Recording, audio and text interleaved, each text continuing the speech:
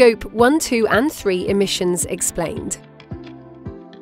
Created in 2001, the Greenhouse Gas Protocol is a globally recognised framework for measuring emissions. It provides guidelines and methodologies for businesses to measure, report and track their GHG emissions, in an approach that is consistent across industries, governments and countries. The GHG Protocol breaks down the sources of emissions into 3 scopes. Scope 1 emissions. The direct greenhouse gas emissions that comes from sources owned or controlled by your business. Scope 2 emissions.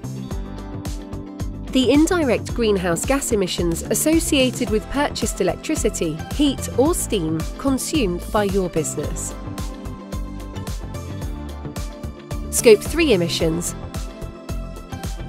There are also indirect greenhouse gas emissions that result from activities associated with your business's value chain, from sources not owned or controlled by your business.